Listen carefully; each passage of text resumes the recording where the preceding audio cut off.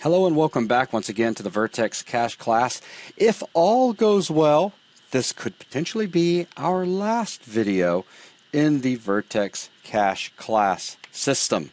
Meaning that in this video, we're not going to be spending much time inside this particular class. We're going to be doing a little bit of integrating, as I said at the end of the last video, where we're going to do some integration with the TerrainManager and the TerrainPatch. And then, of course, we need to make sure everything is jamming along smoothly. And if not, then we may end up with a few more videos where we do some troubleshooting. Right. And, you know, how often does things Never always work out for me? Yep. All right, I'm going to do one last thing here, because when I was creating this purge thread, I wasn't quite sure if we're going to be able to make it read-only or not. And we can, so I'm going to make it read-only. Okay. So go ahead and do that. Change its name, purge, and rename everything. Okay, good.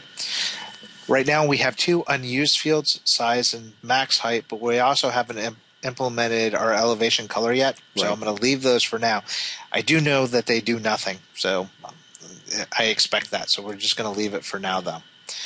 All right, so now we have to deal with our terrain patch, because we would like to be able to use this. But before we do anything else too much, what I do want to do is inside of these three methods, because these are pretty much the heart of things, which is our setup mesh, get vertex data, and our setup mesh details. We're going, or well, actually, I moved that code out, but we're going to be messing around with these guys. But the other one is going to be inside of train mesh, because I forgot we moved it back. Is inside of update, recalculate normals. I don't want normals calculated here. Otherwise, all that trouble we went through for recalculating normals and tangents will go to waste. So we'll get rid of that. And then I want to go into Unity, and I want to see what this looks like before we start messing around with stuff. So, as we can see, everything's really dark. So, no normal information. So, now we've got a baseline of what it looks like now, and we can see if what we're doing is having any effect. So, inside of TerrainPatch, we need to have another list in here. Right now, we've got some properties that are fairly generic, but we need another public property. This is going to be a public list. Well, good to see ReSharper's working with me. List generic. This will be of type vertex. This will be our vertices. What we're going to do is we're going to have a list of the vertices that are associated with each patch. So this will have a getter and a private set. So we've got that. Inside of our constructor, let's see, how do I want to do this? Let's go here and here. So we've only got the one constructor now, which varies from mine, which is why I was trying to figure out where I moved it to. We've got vertices equals new vertex list. So basically we're going to initialize that list. And inside of get vertex data, right now we're pulling our height information from here, and we're using get key to get our key.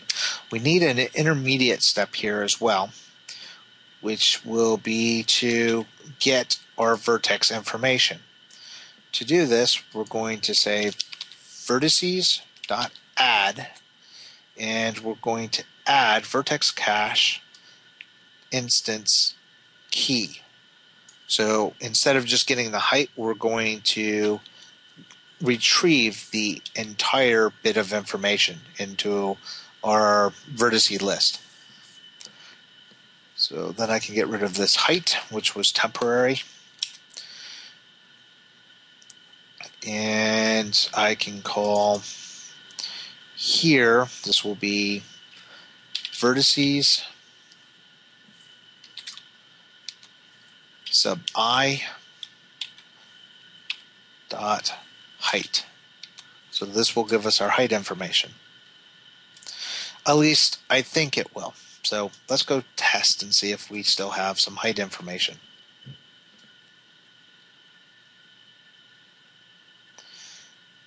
And yes, we still have height information. Excellent. So that part is working.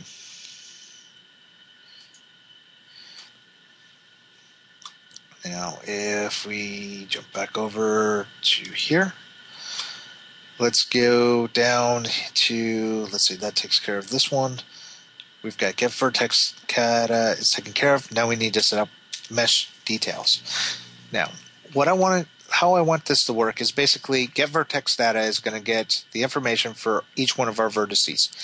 After we've loaded in all the vertices for the entire mesh, what I want to do is calculate the normals and tangents for the vertices in our mesh. So I'm waiting until after the loops have gone through and created all of that, or loaded all that information, before I calculate, because we need all the information loaded so it can calculate correctly across all of the vertices, including the neighbors along the outside edge of our mesh. Otherwise we would get seams. So in setup mesh details, because get vertex data has already run its course, I know that all the vertice information that I need to calculate normals and tangents correctly is there. It's at this point that I will call the VertexCache dot calculate values, and then it just takes a list of verts, which I happen to have right here, called vertices. So I pass that in. That should calculate all my information. Now, that's not going to do us any good until we implement this stuff. So we can finally uncomment this and get rid of these placeholders, because we've now calculated out the normals and tangents. So from here, I can call on vertices sub I, grab the normal at that location. I can do vertices sub I, grab the tangent at that location, and I'm going to comment out the color because we haven't done anything with it yet. It's still not being used. So I'll get rid of that for now. So if I jump back in and I hit play, cross my fingers and hope, because I really don't want to do a lot of troubleshooting, that we get something. And we don't. Well, sort of. So we're getting a lot of errors here, which is slowing us down greatly, which means I've got numbering wrong somewhere. So I'm going to have to sort out why I'm getting numbers wrong. So, but I do get some information, which is nice. So we'll have to figure that one out. So easiest way to sort that out is not by opening Windows Explorer. Now, at any point when troubleshooting, if you want, I can pause things. No, this part I do really want to show. Okay, good. Mostly because I want to check my vertex count, vertex spacing, which is fine there. I want to go into my interest range, and I definitely don't want that many there. I want to bring down our number so we're bringing in less patches at a given time. Because when we're doing all those patches, I'm getting all these errors. It's taking a very long time for it to process. So if I drop in just a single set, then it's not quite so bad. But then I've got a set of numbers that I can look at and see what's going on. It's just saying these errors at these locations. So I'm getting minus 16, plus 16, minus 16, so... Oh, you're flipping your numbers, by the way. That's 16 minus 16. Yeah, that's what I meant. I know. Dyslexia. But 1, 2, 3, 4, 5, 6, 7, 8, 9, 10, 11, 12, 13, 14. So I've got 14 of those numbers. It's kind of a weird number. So now I've got to process and figure out what's going on. Now, one of the things that I found for troubleshooting this particular problem is that if we go into code inside of VertexCache and we go to add, and right before we return to Vertex, if we make a var s equals game object dot create primitive type dot sphere, and then I set that sphere's location to be the vertex location.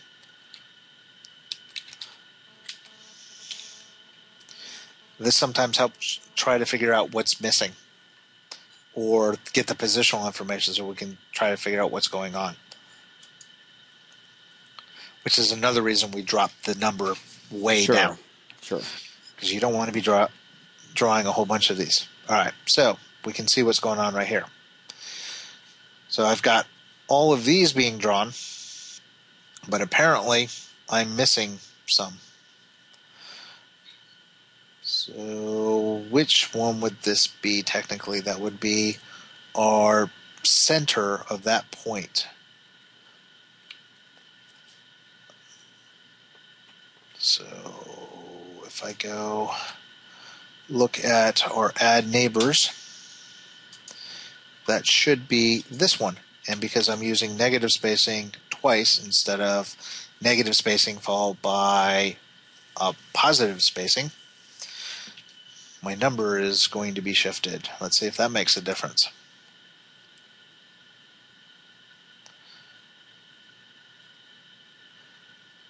Hey, now I've got all of my spots and I've got no missing vertices. Just a handy little trick that I had to develop. Yeah, for sure. So, and then once you've got that sorted, definitely comment this code out before you go back and do the big test. Yeah. Otherwise, you might be there for a little while. All right, let's give this a shot and see what happens.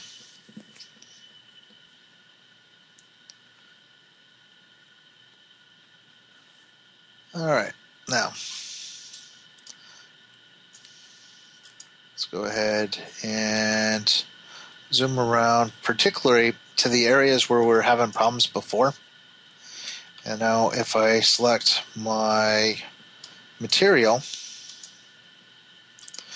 and we drop the textures on them so we don't have them anymore, we can see that we don't have the seams. Very nice. And our normals are fairly clean. We can still see some of the triangulation, but there's not a whole lot we can get around that.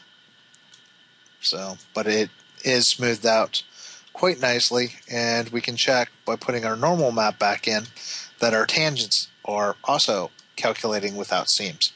Very nice, very nice.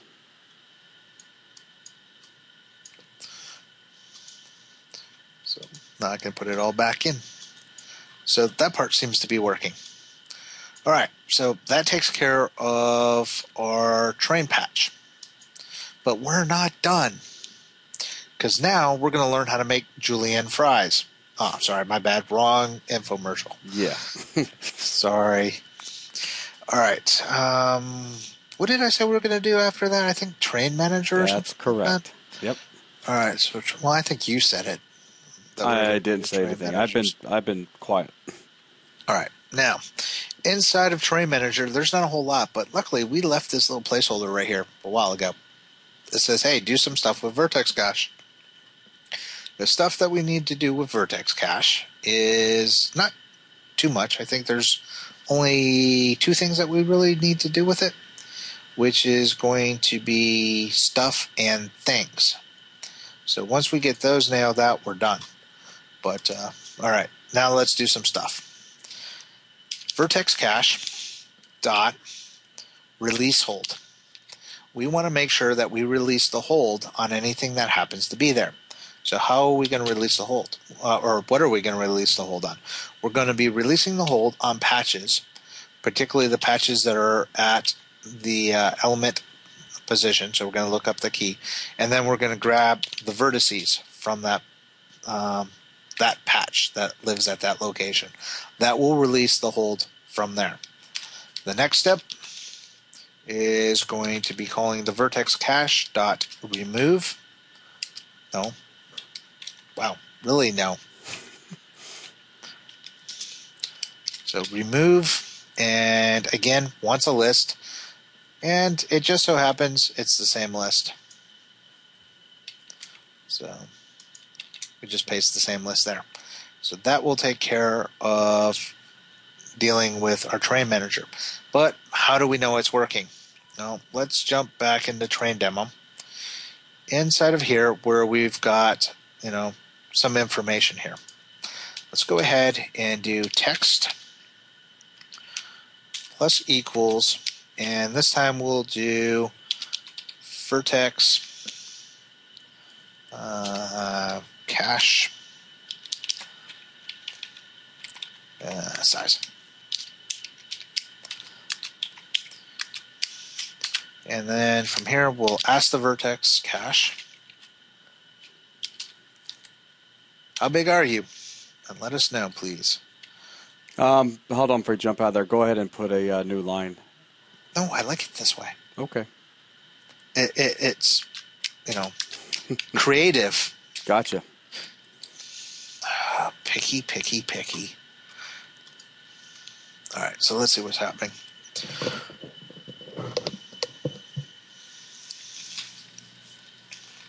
So we jump in, and as terrain patches are loading, our VertexCache starts screaming up. So, but it's staying steady until I do something like turn. Now I start adding more patches, and my VertexCache starts climbing. But then I'll get to a point eventually where I've loaded in everything in the visible area. So now you got to remember, we've got two areas or ranges. We have an interest range, which is everything that's going to be loaded into memory if I stand in this particular spot and I look every which way I possibly can. So that's my interest area. But there's a hold area, which is going to hold in more information than I can possibly see. So if I run one way and then turn around and run another way, it's not constantly loading in that information and dropping it. So let's jump speed up to say 50.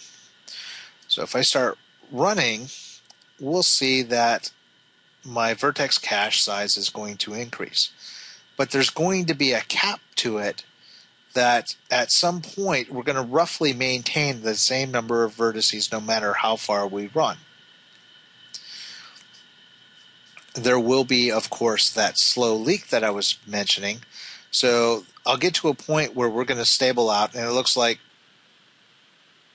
we're stabling at about 4,200, or sorry, 42,000, 43,000 right in there. Mm-hmm. But as I'm moving, the numbers are fluctuating a little bit here, a little bit there.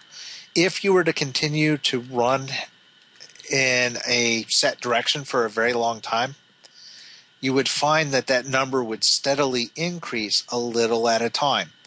The number that it would increase by, I think, works out to be about 16 vertices at this vertex count, because you're talking about the neighboring vertices that just aren't getting deleted.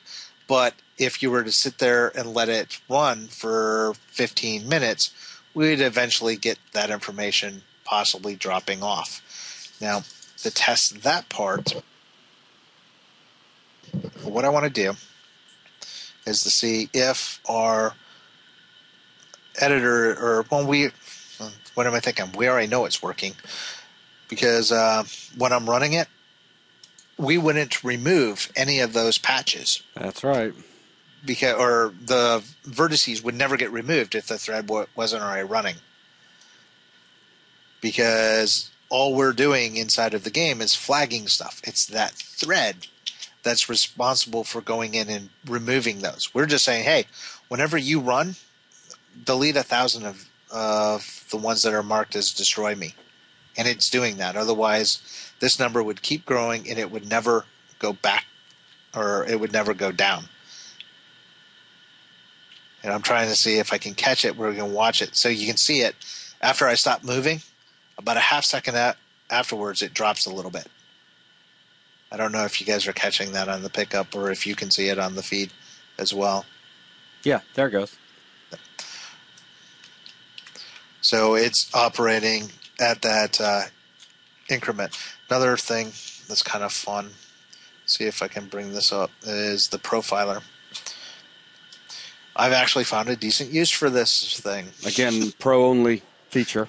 Yes, this is a pro-only feature. So you may not be able to have it. Well, if you have standard, you don't have it. Yeah, you don't have it. But you can see the garbage collector picking up at certain points. Let's see, this is the render.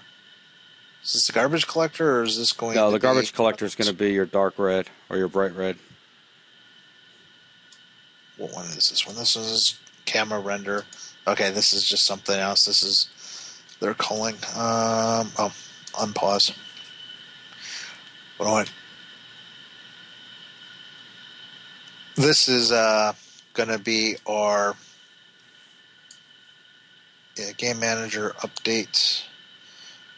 So these are where it's creating patches.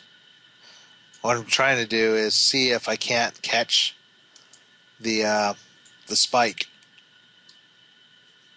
for the game manager updates. No, that's not it. What I'm looking for is the spike that happens about every half second from the purge operation. But with these settings, I may not be able to catch it because I don't have enough going through it at any given time with these numbers. But what you would find is with large ones, a fairly healthy spike that happened. And you got to look; these numbers are incredibly small right now. We're talking, 4 millisecond times, as opposed to the numbers I would see when I was doing large sweeps with absolutely huge worlds were a 10 frame per second drop. So it would drop all the way down to 10 frames before it would continue on. So let's see, can I force something like that? Let's try. As I'm changing settings on my other project. Let's see what happens. And what's the worst that could happen? Just blow up. Yeah, see? No big deal. I am used to Unity exploding.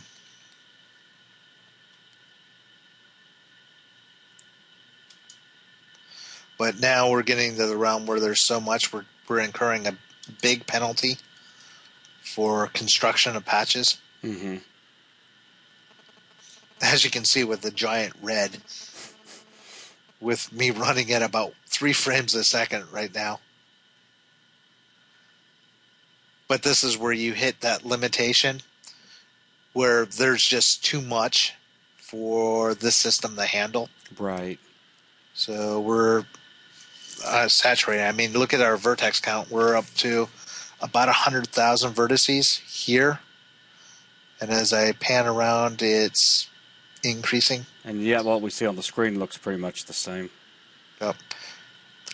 I mean, I know it's going off further, but I'm just saying that. Yeah, that's going to be because we're at about our draw distance limit.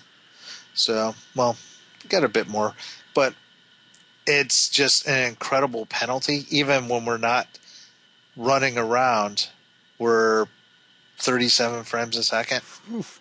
Yeah. So we're basically at the limit of what my computer can handle in this configuration, which is a good a good demonstration of why we are fighting so hard with balancing small patches against large patches. How many small patches could we get compared to how many large patches we could get? And we just found that the mid-size, the 50 patch with a spacing of 4, yielded just the best performance in just about every comparison we've done. Right. So that's why we ended up with this, as opposed to trying to make, 8. Well, what is this? This is 41, so that works out to 40. That's 81 times 81 patches in the interest range. Mm-hmm. So we're talking trying to keep track of 81 times 81. We're going through 6,561 patches. That has to be iterated through every single time, plus all the vertices. So every loop through is trying to go through 114,000 plus vertices, which just yields in slowdown. Plus, in this particular case, where we're generating all this information in real time, it's just an incredible bottleneck. Right. So, but I just wanted to, now that we've got the full system implemented, show what happens when we push the system beyond its capability. So let me ask you this. So now that the VertexCache is working, where do you think we're going to go from here? Because we can skip out on the sculpting stuff. The sculpting stuff for now to continue working on the full pipeline that we demonstrated back at the very beginning of this session. Well, if we hold off on the sculpting stuff, basically skip the dealing with the data storage system, basically the persistent stuff. If we hold off on the persistent stuff, because that gets into a highly technical area, so if we don't worry about that, we can skip the sculpting for now. We can also skip recreating a new terrain generator that populates that sculpting system, which means we can look at the exporting pipeline, which gets into how to create prefabs, how to write an OBJ exporter, how to write an extension that will create an asset bundle for you. Okay. And go through that whole process. And then once we got that process done, that opens up the possibility of looking at writing the terrain viewer, which is the big program that we demonstrated at the beginning of this session. Yeah, that's awesome. I vote for doing it that way, because these other systems, while persistence is important and sculpting is important, the main elements that we need are in place right now to continue with getting the entire pipeline in, and then coming back, and then we can go ahead and get sculpting and persistence both in place and tied into the system.